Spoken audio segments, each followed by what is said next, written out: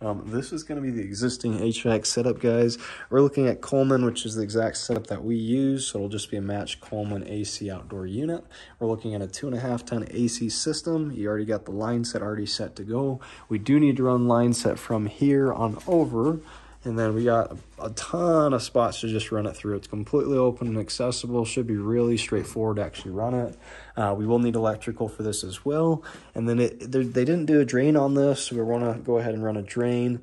You're probably going to have to go around the system because you have both of these kind of in the way, unless you can just run it directly right here and then down. This is where the pump is, but you may have to run it kind of around the furnace, which is kind of annoying, but that's kind of the big thing here. Everything else looks pretty great. We got a 24x8 cold air return drop, 16x25x4 filter rack and panel.